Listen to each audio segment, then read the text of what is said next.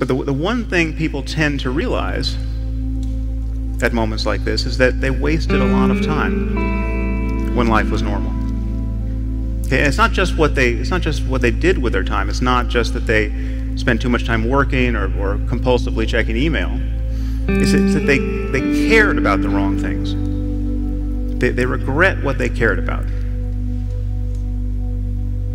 Their attention was bound up in petty concerns, year after year, when life was normal. And this is a paradox, of course, because we all know this epiphany is coming. Don't you know this is coming?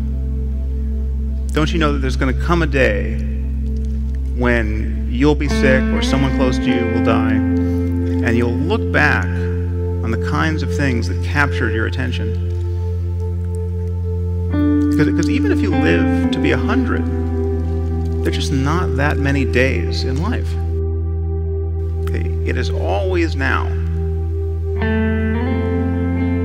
However much you feel you may need to plan for the future, to anticipate it, to mitigate risks, the reality of your life is now.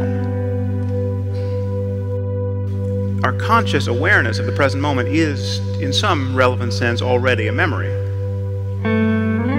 But as a matter of conscious experience, the reality of your life is always now.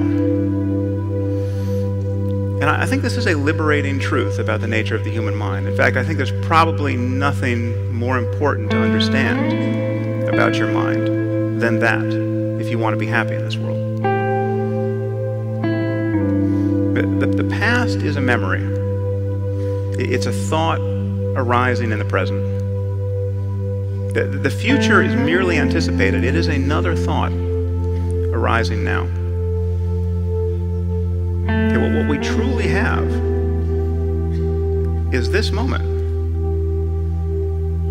and this. And we spend most of our lives forgetting this truth, repudiating it, fleeing it, overlooking it. And the horror is that we succeed. We manage to never really connect with the present moment and find fulfillment there because we are continually hoping to become happy in the future. And the future never arrives. Now, even when we think we're in the present moment, we're in very subtle ways always looking over its shoulder, anticipating what's coming next. We are always solving a problem.